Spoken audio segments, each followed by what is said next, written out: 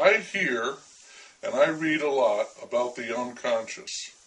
Sometimes it's called the subconscious. I'll call it the unsubconscious. I'm forever bumping into the unsubconscious. For an insubstantial entity, it sure gets around. It is in the work of psychologists and psychiatrists and just plain psychos. Therapists make much of the unsubconscious. They are always tapping into it, drilling down, and hoping to hit a gusher.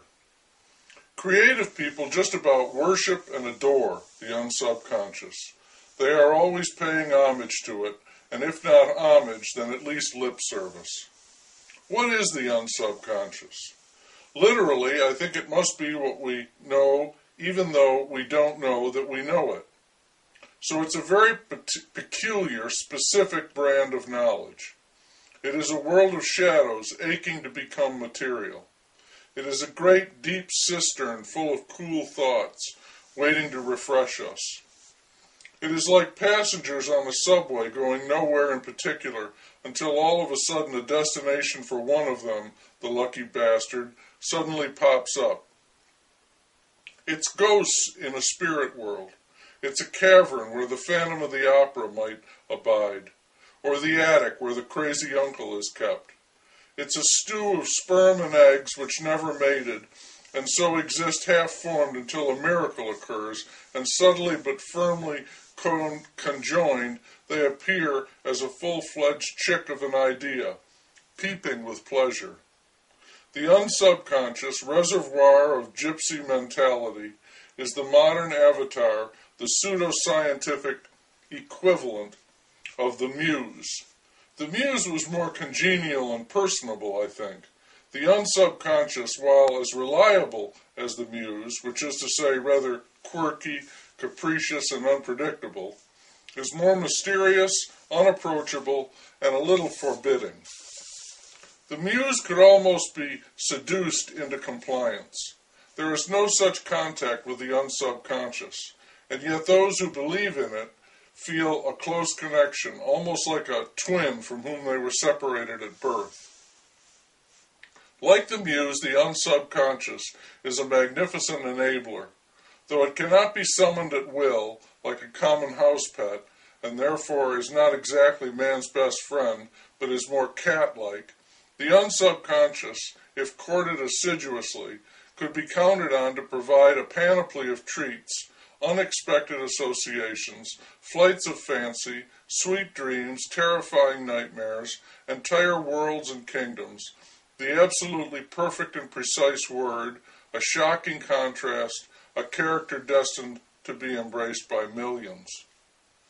Unfortunately for me, I don't believe in the unsubconscious. I don't think the mind has a room for things it knows and knows that it knows, and another room for things that it knows but doesn't know that it knows them.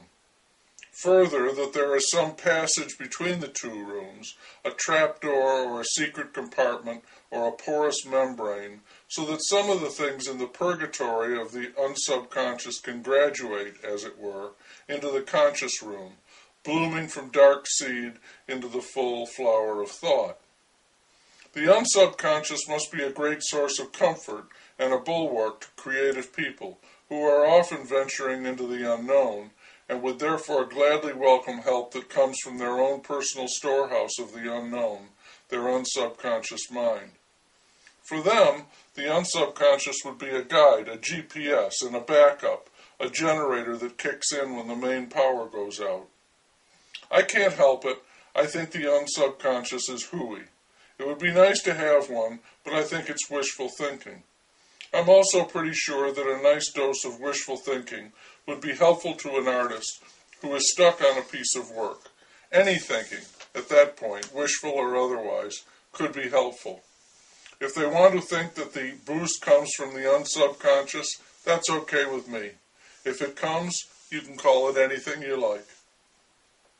I do believe in the imagination, which is not a room in the mind, but a power of thought, creator of the odd and the unusual, sort of like the brain running without a clutch.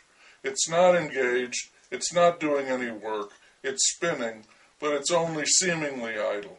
Free of its usual tasks, it acts like a dynamo, producing the marvelous gifting source of energy and grace. Or I could compare it to a waterfall on the stream of consciousness. The British poet and artist William Blake, considered a lunatic during his lifetime, thought the imagination was the richest expression of what it meant to be human.